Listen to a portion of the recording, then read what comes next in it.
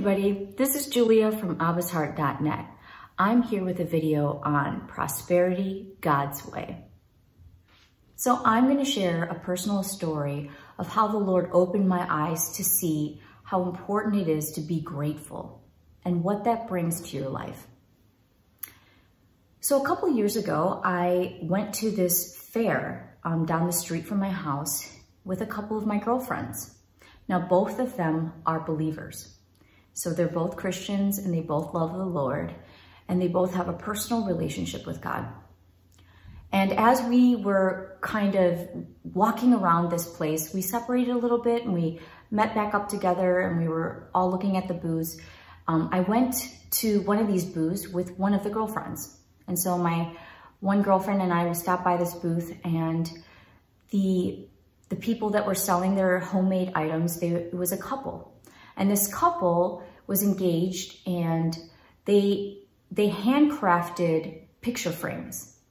And so in all these picture frames, they put their travels in these picture frames as advertisement and kind of to connect with the shoppers.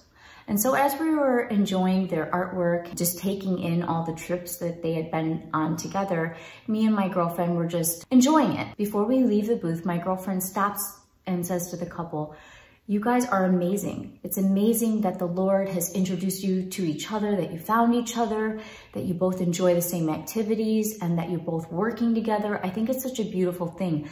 Can I pray for you?" And so she just prays a blessing over the two, and she's beaming as she leaves the booth. She's just in a fabulous mood. So I walk around this fair and I eventually bump into my other girlfriend, and I bump into her at the very same booth with the picture frames. And so again, I'm just looking at the picture frames with my other girlfriend, and there's just a radical difference as we are looking around. She was looking at them and going, "Man, I want that. I want that for my life. I want to have a boyfriend.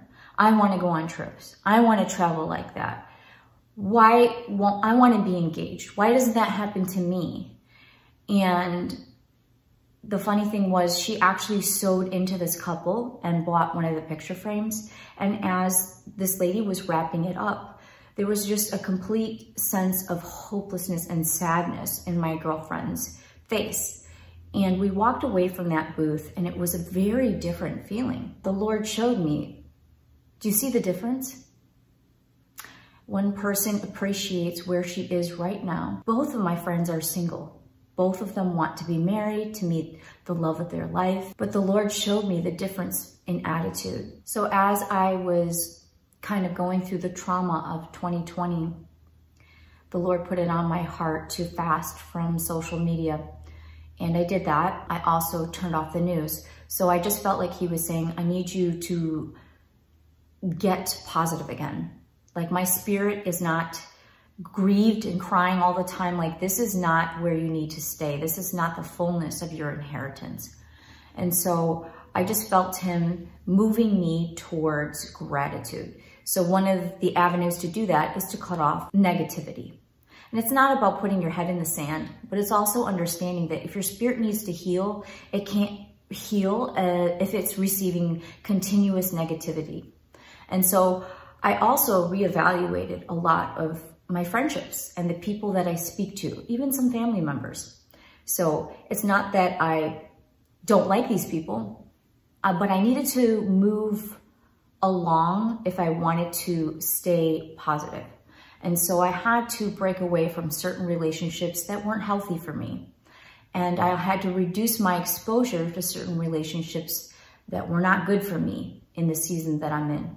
And I'm learning to respect that the Lord is leading me into a better way of life by staying sensitive to what his spirit is saying in this moment. So as I cut off a lot of these negative forces in my life, like the news and social media and some of these negative friends, I was able to receive healing and deliverance on a deeper level from him. And I'm still in that place right now, to be honest. And because I'm still in this place, the Lord also put it on my heart to not just cut off the negativity, but to be grateful for the things that he's given me. and to do a radical gratefulness journal. So I am embarking on this journey of journaling with the Lord again, but this time with a different twist to it. So every day as I sit and journal with him, I'm going to write a love letter to the Lord, thanking him for the things in my life. And I don't think I'll run out of things to be thankful for, but here's the minuscule of the thankfulness that I will be expressing to him. I'm thankful that I'm healthy. I'm thankful that I have air to breathe. I'm thankful that my family is still with me. There are so many things that I'm thankful for, but a lot of times if we just don't stop and acknowledge the goodness God has in our lives, we are literally stopping the joy from flowing in our lives. Just think about the example that I showed you of my two girlfriends that had two different experiences.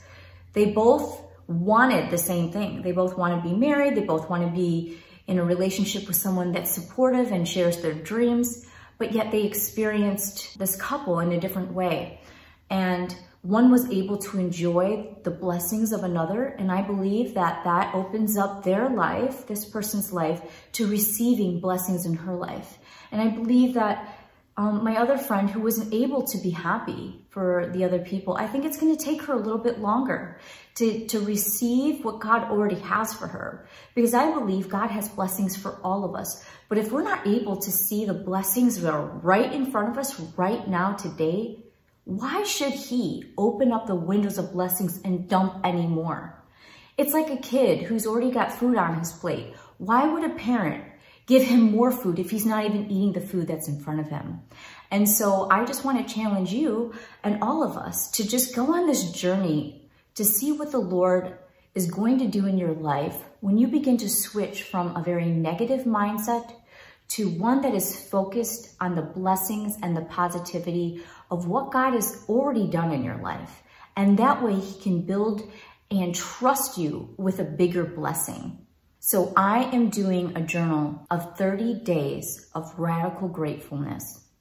I'm just going to start off the day praising the Lord, thanking him for 3 things every day for 30 days. Please comment below if you want to join me on this journey, because I believe with all my heart that after 30 days, something inside of us will begin to shift and we will begin to tap into more of what God has in store for us as we tap into gratefulness.